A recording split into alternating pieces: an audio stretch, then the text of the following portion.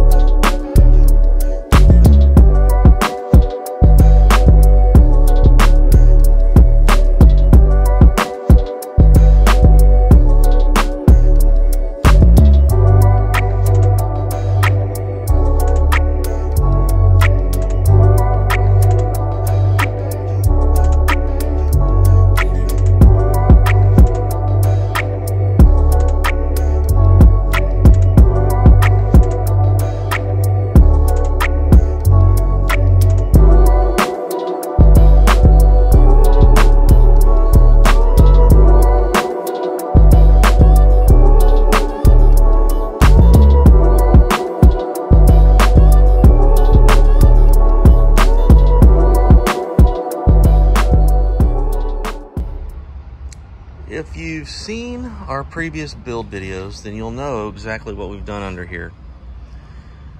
But in short, we have two excess power batteries. It's a D3100 over there, a D4800 over here, and an upgraded custom electric billet aluminum high output alternator.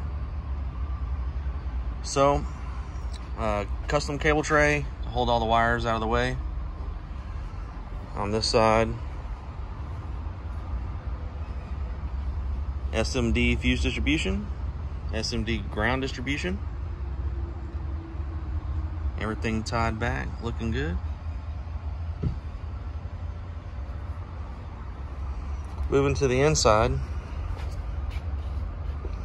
we went with the Sky High Car Audio two-way premium Neo component set. We added a second set of tweeters in the sail panel here. We did the red background just to kind of accent the color of the truck.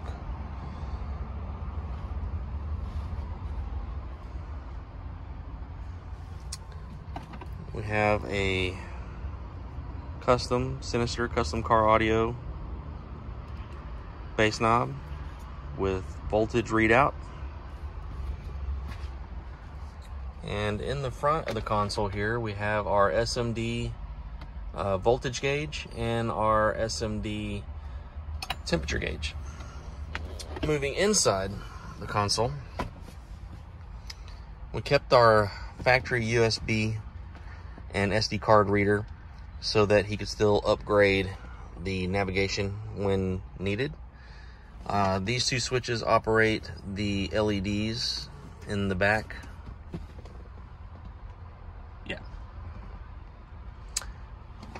This one here, this is the fan controller. Controls the speed of the fans, how much output they put. And this one here is for the voltage regulator for the alternator under the hood. So, moving to the back doors.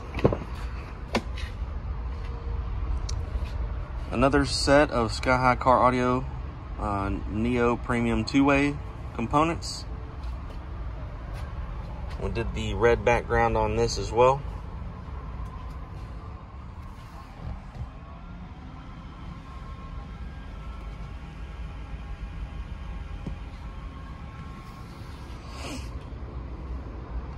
Going to the very back, we have our Gately audio. It's a 4 cubic foot box. It's a sub-up port back.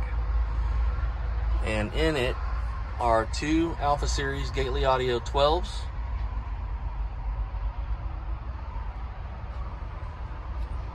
We built this little panel right here to cover the amplifiers so that if you want to go to the grocery store or to the gym and you want to put some stuff back here, you don't have to worry about messing up the amplifier and the acrylic and getting stuff down in there with the wiring and all that.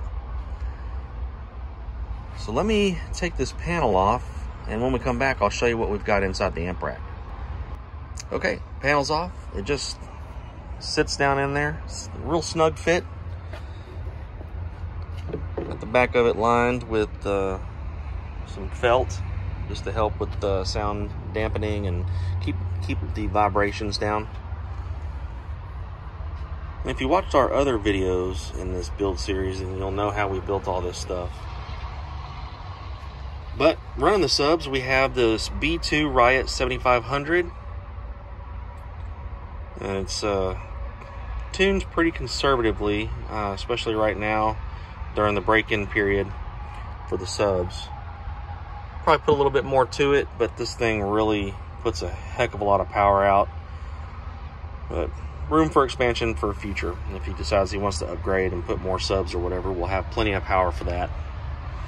Running all 4 doors, we have the B2 Rage 1000.4. Everything's lit up with LEDs underneath. Got the Gately audio etched in. And of course, the Sinister custom car audio logo etched in. This was a really fun build. Took a little bit longer than I wanted it to, but I really wanted to make sure everything was exactly how I wanted it. Make sure it's top notch for the customer. I know they're going to be super stoked to get it back. They should be here today to pick it up.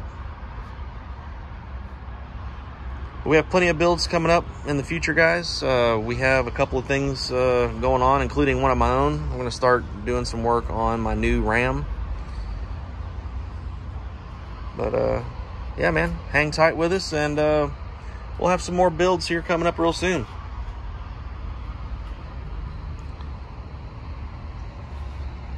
Peace.